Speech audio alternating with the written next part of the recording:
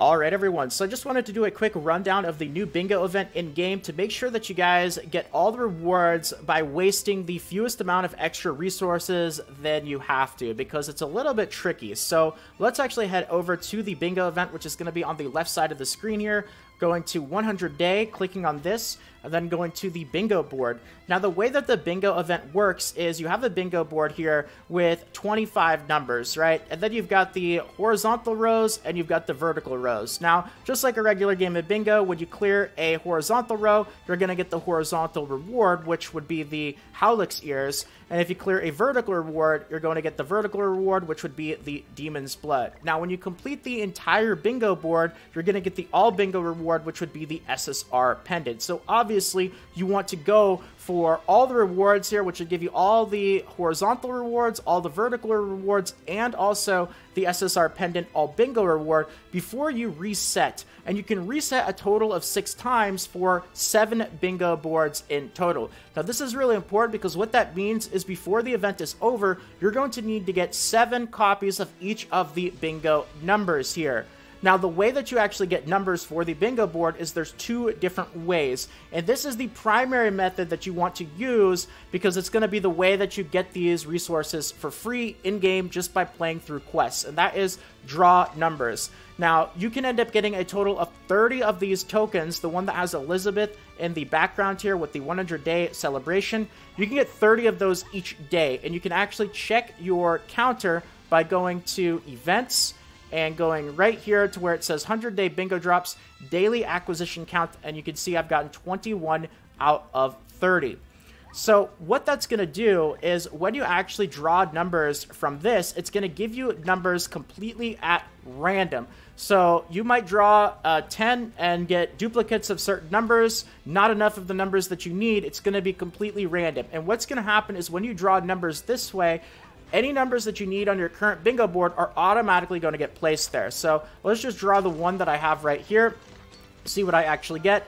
I got number 2. I don't know if I needed number 2 here. Did it place it on the board? Doesn't look like it actually placed it on the board because I currently did not need number 2. So what happens? Does it go to waste? No, it does not end up going to waste. What happens is it goes over here to this screen. And this actually shows you any extra numbers that you have that you don't need for the current bingo board that you actually have. This is really important. Keep in mind that you're going to need a total of 7 of all the numbers in order to fully complete all of the bingo boards. And the draw numbers is going to be random. So you might get a bunch of duplicates of some numbers, you might not get enough of others, but what you want to do is see all the numbers that you end up getting for free before the event actually ends, and I believe it runs for 2 weeks. So if you can get 30 Elizabeth tokens each day, quick math here, what is that, 420? Around 400 of these for free.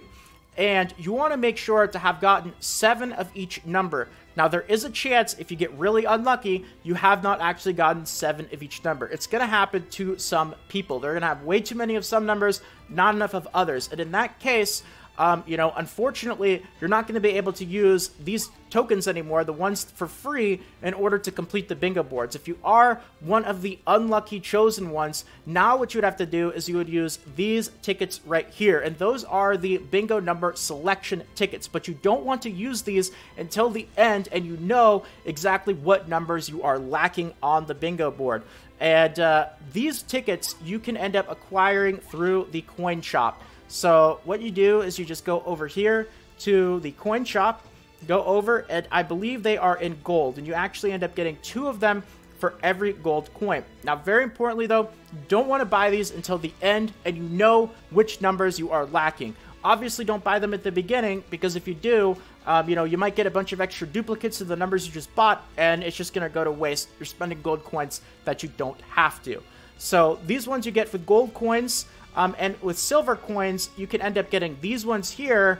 But again, I wouldn't really buy these because, you're going to get 400 of them for free. And by the end of the event, if there's very specific numbers that you still need, why buy these ones when they're just going to keep giving you random numbers? It's only going to be a 1 in 25 chance of getting the actual numbers that you need at that point.